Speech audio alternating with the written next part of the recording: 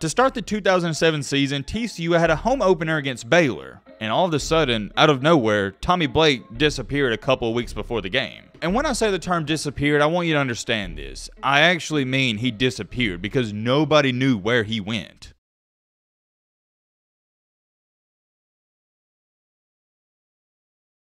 I've never said anything like this before on this channel, but the story I'm about to share with you guys and girls, it is bewildering. I've never been this confused. I've never been this stumped when doing research for a video like this one. And that's what makes this story beyond fascinating, because it really is an unsolved mystery even till this day. Tommy Blake. Now I know what you're sitting there saying. Yo, Matt, who is Tommy Blake? That's a great question. The reason you have no idea who Tommy Blake is because he disappeared. Nobody knows what happened, therefore, that's why nobody talks about this story. And I'm telling you up front, that's why I myself am so intrigued by this. Tommy Blake was a star, an absolute star football player for the TCU Horned Frogs in the early 2000s. He was so good, as a matter of fact, ESPN had a preseason All-American list, and he was listed as a potential top 10 draft pick for the 2008 NFL Draft. We're not talking about a second, third, or even a first-round pick, we're talking about a top 10 pick. Every article out there would tell you this guy was a lock to be a first-round pick. But right before the 2008 season, which would be his last and final year,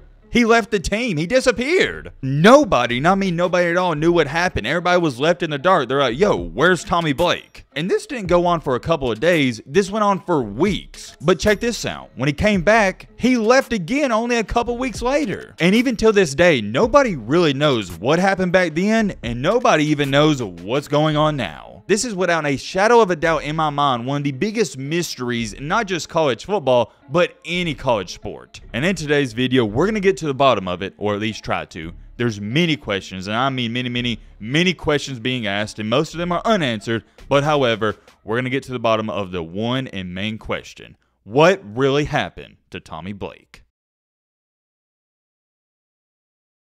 Real quick, before we get into this video, I want to say major shout out to Deets. He left this comment on one of the previous story videos, and without this comment, we would not be making this video at all. He stated at the end of his comment, here's 2 ideas if you do more. Tommy Blake, TCU. As I was scrolling through the comments and I saw that, I almost just went past it. I was like, I ain't never heard of Tommy Blake. Who is this guy? But then for some odd reason, I was like, well, let me do a little bit of research, and yeah, it intrigued me to say the least, and here we are. So I want to give credit when it's due. Major shout out to Deets. If you're watching this, I hope you enjoy. And also to you guys as well, I'm telling you, these story videos are mainly based off of your recommendations. I only want to make videos you guys want to see, so if there's any other crazy stories like this, please either send it to me on Instagram, Twitter, or comment it down below. I'm going to leave it at this. You're in for a treat with this one. Get you a popcorn, get you a snack, whatever you like to eat when you watch a video, because trust me, I do the same thing. And also, real quick, this video took a lot, and I mean a lot of research, time, and effort, so if you're new to the channel and you're not subscribed, it'd mean a lot if you do subscribe. It's 100% free. We got one of the best communities out there. Consider joining. Like I said, if not, if you don't want to join,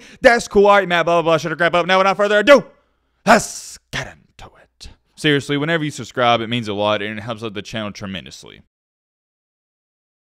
Getting into Mr. Tommy Blake's story, there's not too much to say about his high school career and life, and I don't want to bore you. You know how it goes. He dominated. The only fun fact about his high school career that I do want to mention and throw in there is that he was a running back in high school, and then when he got to TCU, Gary Patterson switched him over to defensive end. And you don't got to be a rocket scientist to figure this out. The reason Gary Patterson switched him over to defensive end is because he had great size, great speed, and he was an athlete. And as a freshman in 2004, I'd say he was solid. He had 23 total tackles with 5 sacks. And you got to remember, this is 2004. Teams weren't passing it 40 times a game. Nowadays, you see somebody get 5 sacks, you're like, I mean, who cares? But back then, I would say that was pretty dang good. Fast forward in time in the next season, 2005, he was even better. He had 56 total tackles and 7 sacks. In that 2005 season, he was the Mountain West Conference Defensive Player of the Year, and he got All-American honors. In 2006, not too much to say there. It was a carbon copy paste from 2005, 54 tackles and 7 sacks, eerily similar, but still rather less. He was regarded as one of the best players in the country. But ladies and gentlemen, boys and girls, here's where our story takes a drastic, and I mean a very drastic turn. Many people speculated, hey, after this junior year, which was in 2006, he should have declared for the NFL draft. He was ready to go, and he would have for sure been a first, second round pick. But for some odd reason, Tommy Blake felt like he had unfinished business, and he decided to come back for his senior season. Which, no big deal at all. He's going to improve his draft stock, and he'll get even more money. Not a big deal. But here's the problem with that. He didn't come back for his senior season. He didn't come back at all. To start the 2007 season, TCU had a home opener against Baylor. And all of a sudden, out of nowhere, Tommy Blake disappeared a couple of weeks before the game. And when I say the term disappeared, I want you to understand this. I actually mean he disappeared because nobody knew where he went. This isn't like you and one of your old high school buddies, y'all fell off, you don't talk anymore, and you're like, oh yeah, he kind of disappeared when you're saying it to be ironic. No, this is unironically, he disappeared. So with questions being asked everywhere, people started making up outlandish rumors. Check this out. The rumors began and everything from drug use to steroid abuse to Blake leaving to go into ministry was suggested as a reason for his abrupt departure.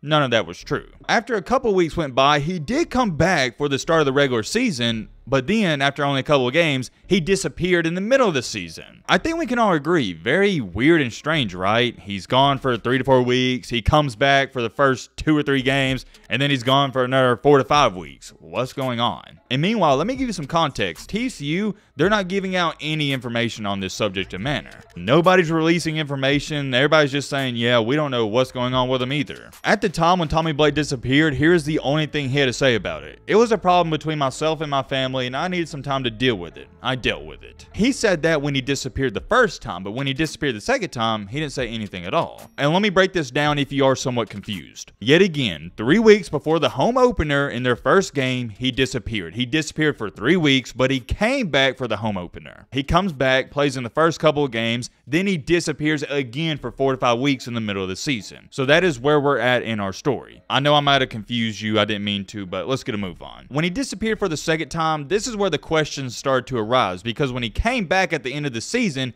he was 20 to 30 pounds overweight. When he came back to TCU from his absence, it was clear and obvious he was sluggish, slow, and not the same player. In that 2007 season, missing a lot of games, he only wound up finishing the year with 17 tackles and 4 sacks. You could tell, okay, yeah, this guy, he has potential, but you could also see in his game, something was going on behind the scenes. And here's where things get a little dicey. What was going on? After Tommy Blake's season ended, his agent would come out with some information in February of 2008 and state that Tommy Blake was being treated for depression and social anxiety disorder. Okay, that's great. At least we got some information. But here's another question. Why didn't anybody say this before? Why didn't he say it, or why didn't TCU say it? The reason for that is fairly simple. Privacy laws. TCU was prohibited from actually disclosing that information to the public. So that is the one piece of this story that does actually make some sense. Although we got one answer, the answer led us up to even more questions. What was he depressed about, and why did he have social anxiety so bad that he couldn't even play football? Well, here's where things get interesting to me, because I've never seen anything like this before in my life covering all these stories, and I've been doing this for 4 years. Apparently and allegedly, Tommy Blake was simply overwhelmed with all the NFL scouts calling him 24/7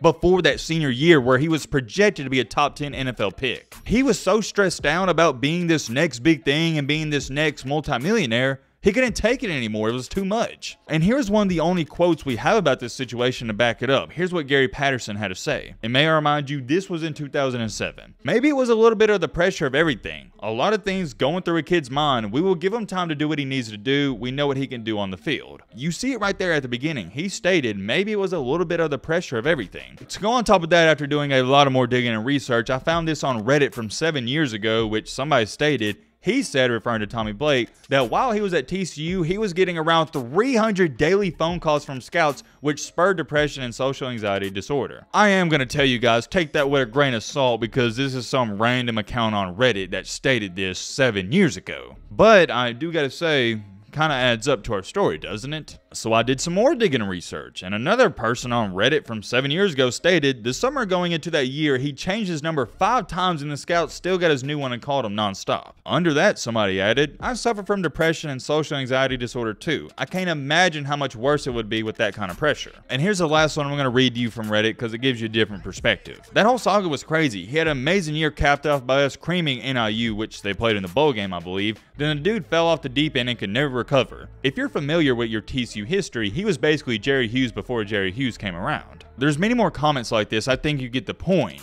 But here's my question. Was the pressure that bad enough to where he just couldn't take it anymore? Hey, I get it. As a man myself and as men watching this, you guys know this. I hate to say it, but it's the cold hard truth.